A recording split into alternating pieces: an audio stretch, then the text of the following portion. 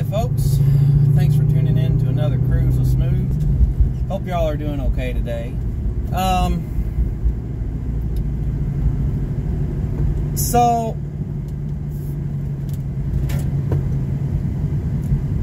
I don't quite know how to say this where it doesn't come off as potentially offensive to somebody, but I'm just gonna say it anyway.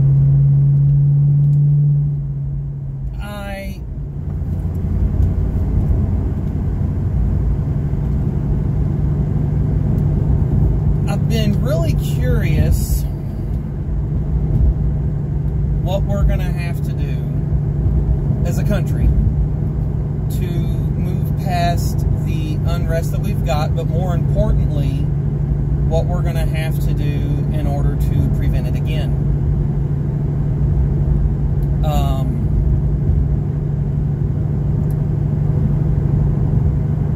I get that in several cases there are examples of police overreach and brutality against everybody. Okay, as far as police brutality goes, I don't particularly see that as a racial issue. I think that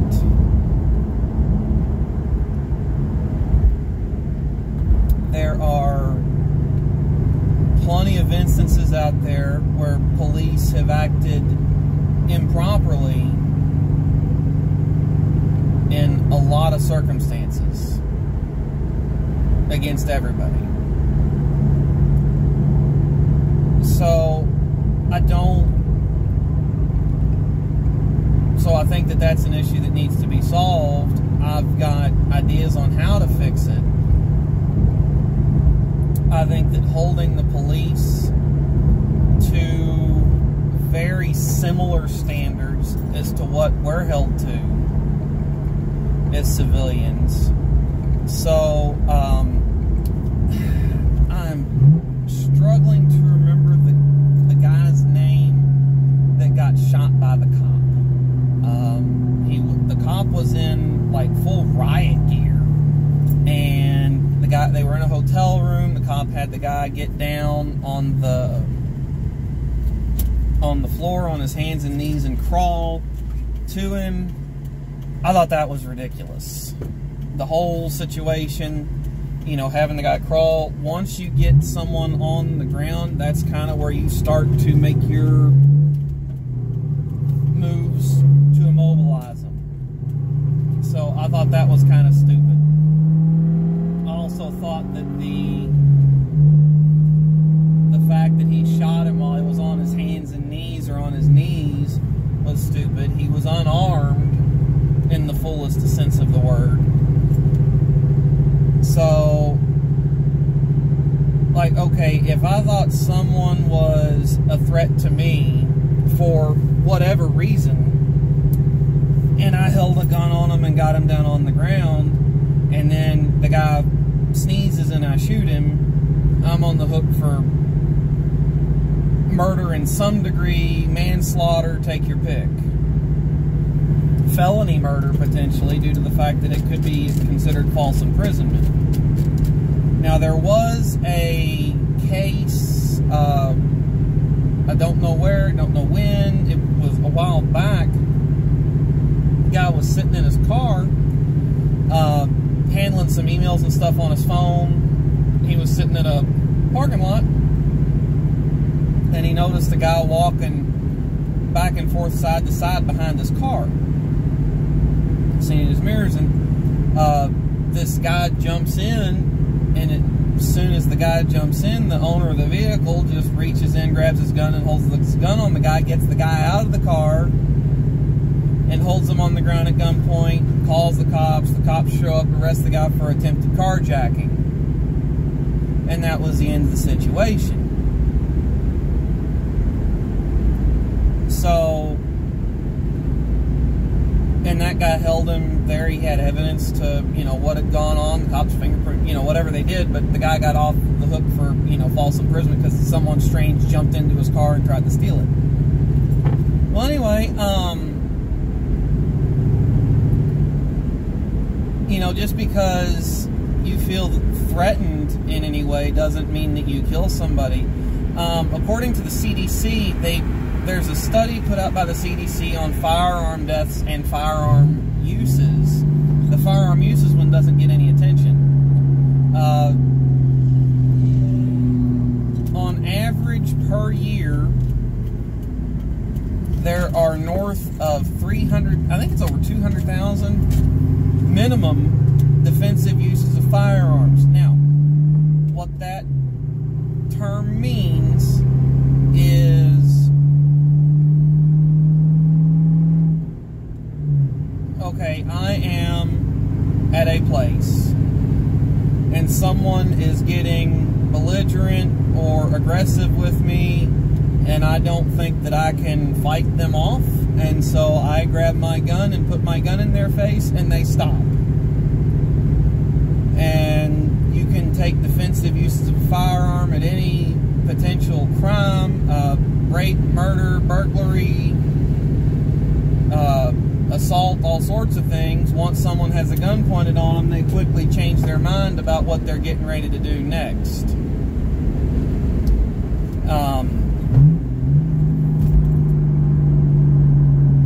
So there's a lot of crimes that are prevented by someone having a gun. Now, if everybody everywhere that used a gun in a defensive manner pulled their gun and just shot every time they shot somebody, that would be ridiculous, and we would say so. So certain cops in certain instances saying that they felt threatened, I think, is ridiculous. I also think police unions are just unreasonable.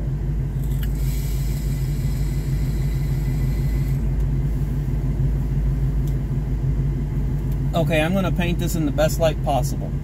I am out to dinner somewhere with my wife. Her and I have gone into this restaurant. We're having us a nice dinner. Steak, potatoes, and collard greens with sweet tea. Someone comes in to rob the restaurant, and I stand up and shoot the guy. Defensively. Or, better yet, he comes up and tries to use my wife as a hostage, and I shoot the guy. Okay. Oops. Well, what's gonna happen once the police show up, which they're gonna get there real quick, they are going to separate me and any other witnesses, and we're all gonna give our stories. And the police are gonna see how close they are to matching up. Granted, there's going to be different perspectives on it, where they might not have seen who or what or how, but the majority of people are going to basically agree on what happened right after the fact. Well, police officers are given more benefit of the doubt than most civilians are when it comes to any shooting situation, whether it's justified or not. They also are allowed to meet with their union representation and calm down before they give a statement. Because, okay, unless you've taken a human life, you won't understand that level of adrenaline and anxiety and mentally screwed up. I haven't taken a human life. I don't get it. But what is expected of me is a gun holder. If I use my gun in a manner that involves someone dying, whether I was justified or not, I'm expected to give a statement pretty quick after that, before I've had a chance to calm down and unwind and get my senses back about myself. Police officers meet with union representation in their police union. They often meet with counselors after the fact, and I'm not saying that that's not appropriate. I've watched a video where a cop killed a guy that was threatening him. And when he did, he radioed it in. All of his buddies showed up, and there's dash cam footage of this cop sobbing his eyes out on the hood of his cruiser. Okay? So, I'm not saying that the cop shouldn't have access to all that, but what's good for the prince is good for the pauper. So, if that cop gets, 24 hours to go and collect himself and get his statement together, that's what I want. If I don't get it, he don't get it. So the police are being held to a different standard, and in not all cases a better one. Also, their qualified immunity is a problem. Now, I don't understand enough about that, but I think that police unions are the single biggest problem when it comes to police violence. I also think that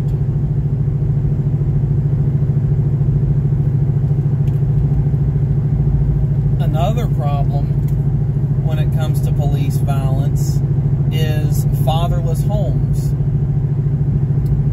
I don't care if you're a fan of people or not. Okay, I heard a saying the other day, and this was amazing. Truth is truth. It doesn't matter if you love or hate the person that says it.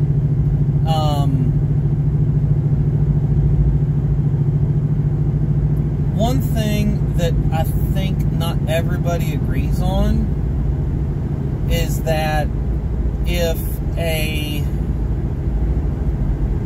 if someone reports a crime and someone matching my description is mentioned, and the cops roll up because there's a vehicle matching the description, and there's 5 tall, big guys with red beards in this gas station, they're going to arrest all of us and figure out what we did or didn't do.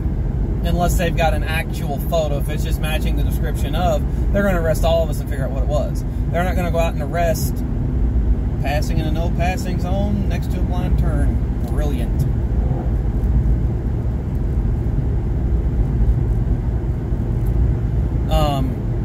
They're not going to just go out and arrest 5 people and say, we got him. They're going to try to arrest 5 people matching the description of and go from there. So what's interesting, you always hear about the higher arrest rates of minorities in any community, namely black minorities. But if you look at the crime reporting, the majority, the arrest rates match up with the crime reports. So someone calls and reports, hey, I just saw someone that was so-and-so, matching this description, stealing my car. Well, guess what? The cops went out and arrested someone matching that description, perhaps in a stolen car. Or a car matching the description of that car. Or the matched up plate. So, I think that there's a lot of just talking points and phrases that can be turned into clickbait or a sound clip that we're using to have this discussion, and that's not what we need. I think we need to have actual smart discussions that reflect facts and current policy, current situation, and then we can go from there on what we need to do. In my opinion, I think that's the only way we're going to get anything lasting done. I do think that, and I've heard multiple people say this, and I've been in this opinion for a long time, I think that getting in the police should be harder, not easier. I think that it should pay more, not less. Like, okay, realistically, I thought about becoming, okay, backstory. I thought about becoming a cop 6 years ago. I didn't do it. It didn't pay enough. But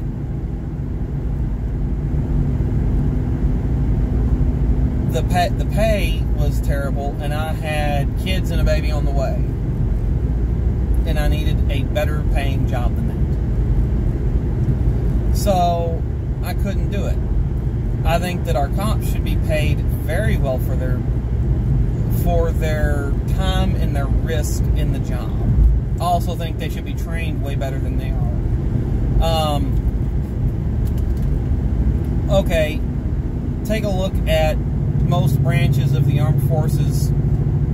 To just not necessarily to be the elite in that division, but to get in, you take a psych evaluation, you do basic training or boot camp for 8 to 12 weeks, but you're never granted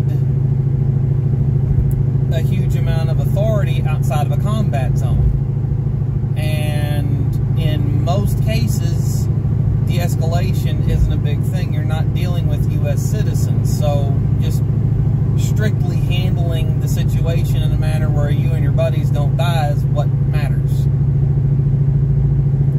So the amount of training that you get in basic or boot camp seems to be adequate to me, because okay, well, these guys are doing this thing and we don't want to do that, so we're going to go over there and break everything that they have and kill them. Okay, cool. You have been trained enough with a gun and with whatever you're using to use it. That seems fine to me.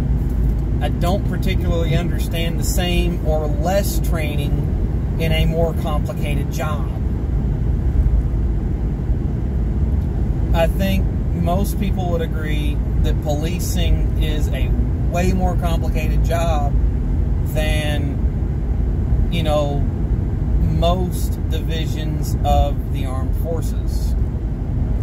In most jobs of them. Granted, there's some jobs where you do need specialized training to get into them, as far as, running radar, command level jobs or appointments, dealing with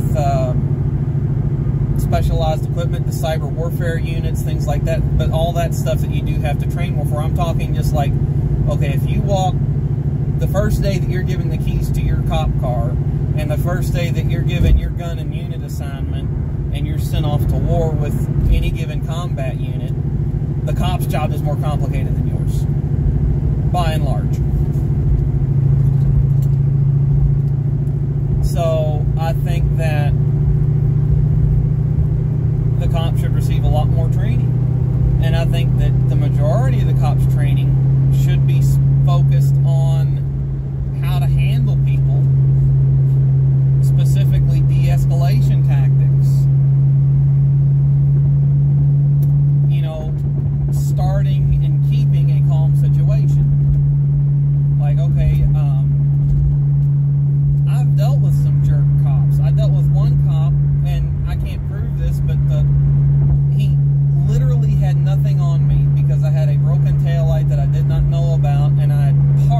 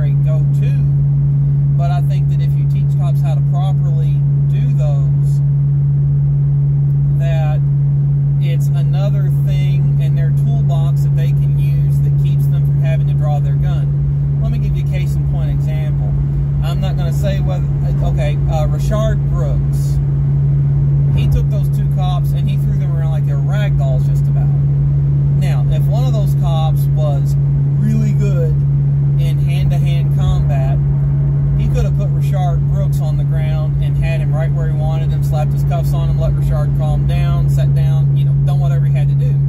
As it stands, neither one of them, they were both just kind of brawler guys. They didn't know exactly what they were doing at an expert level of hand-to-hand combat. And whether it was justified or not, Richard Brooks got shot. Because he had already snatched a taser, he was out of pepper spray range, he was out of baton range, they had already grappled with him a little bit. And so they had kind of ran down the list of what was available to them, and that was where they were. I'm not saying it was right or wrong, I'm just saying that's kind of what happened. If those guys had been jiu-jitsu black belts or brown belts, or, you know, some high level of hand-to-hand combat, there's a distinct possibility Richard Brooks might still be with us. So I think that, you know, extensive hand-to-hand training would be fantastic for cops, because if they can handle themselves, it gives them one more thing in their, or a bunch more things in their toolbox before they get down to the end, and the end is the gun. At the end of the list, there's the gun. Period.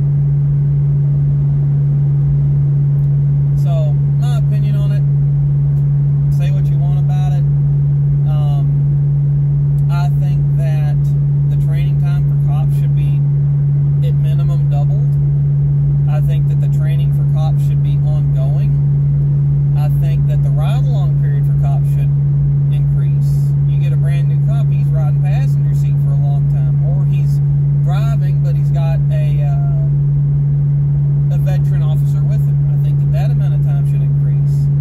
I think that the amount of time, from the time a cop starts his training until the time he is cut loose on his own, at minimum 1 year. At bare minimum. And that's like if you're screaming for manpower, you can't handle the calls that come in, much less write traffic tickets, parking tickets, whatever. If you cannot get to all your 911 calls in a timely manner, and you need officers, a year minimum, my opinion. And it should be a year of ride-along, online psych training, de-escalation training, hand-to-hand training, on and on and on and on. So, non-lethal training too. So I think that we are asking police, because, okay, you're asking flawed, imperfect people to carry a gun and protect more flawed, imperfect people with a month or two worth of training for a lousy salary in most places, or a lousy salary for most places. Like, okay, sure, cops in LA County probably get paid really good. If you look at the, you know, the nationwide average, cops in LA County probably get paid really good money. Cost of living there is through the roof. So the cops get paid lousy for where they live. So I think that cops should be paid more, not less. I think that cops should be constantly training. You know, you see pictures rolling around on the internet sometimes. Cops sitting running radar and he's playing on his computer, you know, surfing the web or playing solitaire or whatever. I think that should be online training time right there.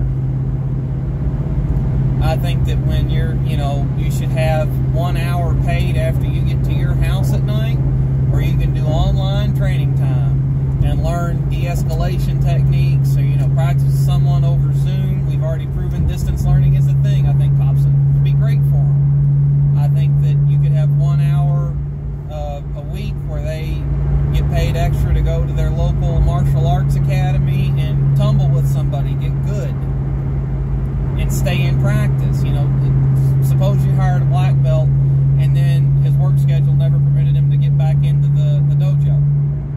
Okay, well, that doesn't do him no good. He needs to stay on the mats, tumbling, rolling, you know, keeping that craft honed. So I think that more money for cops, not less, is a good thing. I think that the whole idea that we're going to disband police departments like Minneapolis is talking about,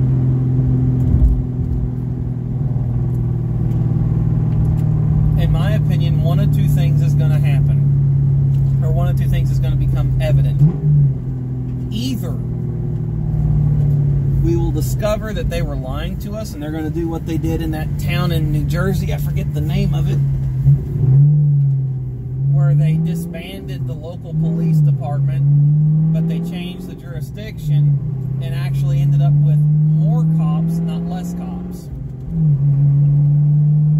So the state and county police department took over policing and patrol duties for the local police department that got disbanded. Okay? I don't have a problem with that, but don't lie to me and say we got rid of our police. And they also got more cops in that given area. So there's all that. But you look, and when you deal with a place that gets rid of its cops out and outright, all I have to say is look at Chaz or CHOP or whatever they're calling themselves these days. Per capita their murders are high, per capita their rapes are high, and per capita their violent crime is high as far as assaults and such. If people have no legal retribution to fear, they will not behave themselves. I don't think that by and large people in the autonomous zone fear the other people in the autonomous zone that did not go out and establish it. And it only proves that the most violent person rises to the top. Like you've got that warlord Raz Simone. When you remove the police, there's a power vacuum, the most violent rise to the top, and abracadabra, Seattle Autonomous Zone. So I think that people are seriously kidding themselves, and even if you could find some sort of way to make it work where there was no power struggle or no roving bandits patrolling the city, violent crime's going to spike up all around, and violent justified self-defense is going to spike up all around. Like, okay, suppose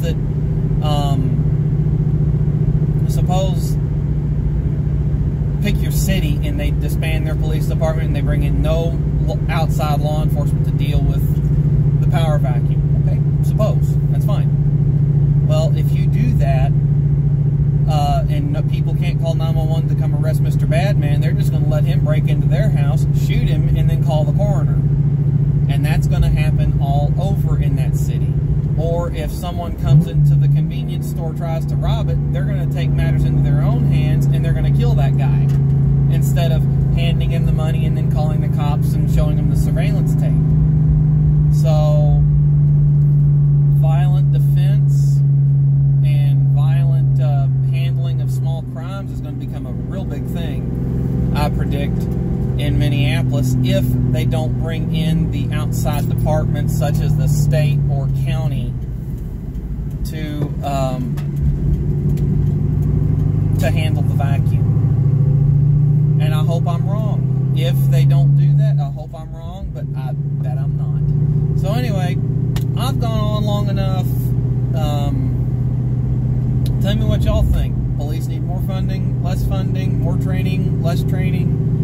I think that there are definitely situations where a cop isn't the go-to answer. I'll give you a case in point example. People always talk about, calling out crisis workers. Okay, that's fine. Why can't you just take the less trained cop out with a crisis worker and the crisis worker say, give the cop instructions, where the cop's just there to protect the crisis worker but not to intervene in the situation. You got someone that's a domestic violence situation. You'd have a counselor come in with the cop, and the cop takes the counselor's lead unless violence breaks out. Why not? Would it work? I don't know. I'm just spouting off another idea. So, anyway, y'all stay safe. I've got to jump off of here. Thanks for tuning in for another Cruise with Smooth. I'll see y'all next time.